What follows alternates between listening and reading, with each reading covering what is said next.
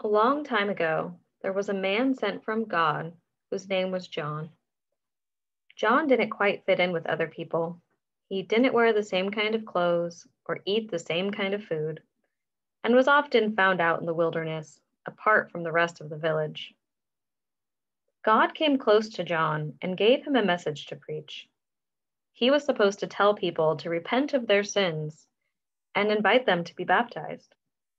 Because of this, he was sometimes known as John the Baptizer. But John was more than a baptizer. He was sent by God to do a very special job. He was sent to prepare the way of the Lord, to point to Jesus and tell people that Jesus would be the one to free God's people and restore justice and righteousness. The words that John spoke and his practice of baptizing people raised the curiosity of the religious leaders.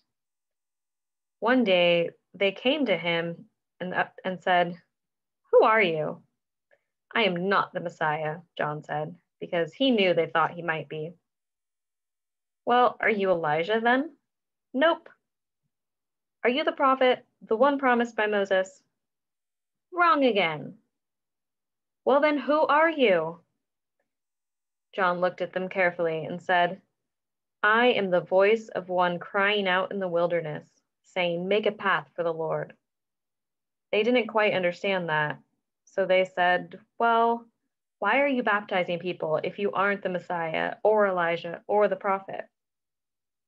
John replied, "I baptize with water, but there is someone here among you that will baptize with the Holy Spirit. He is greater than I am. I am not even worthy to untie his shoes. I came to preach the word that God gave me and to baptize the people of Israel so that the Christ might be revealed." Though some people didn't really understand John or his message, many people did believe John and were baptized. This was the work of preparation that God sent John to do. John was given this job before he was even born. His parents were Zechariah and Elizabeth. They were very old and had never been able to have children.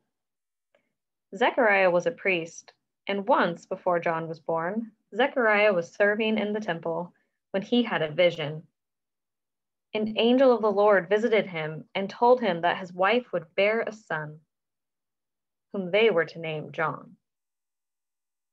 When Zechariah didn't believe what he had heard, the angel told him that he would not be able to speak until John was born, as a sign that everything the angel told Zechariah would come true. True to the angel's word, Zechariah was unable to speak for many months. But on the day John was born, God came close to Zechariah, restoring his ability to speak and giving him words to say. Zechariah was overcome with joy and excitement, and he praised God for showing God's people mercy, for raising up a mighty leader who would help them be able to worship God without fear. And God also gave him some words to say about John. The child would be called the prophet of the Most High and would have a very special job. John would be the one who would help people get ready for God to come close to the world in Jesus.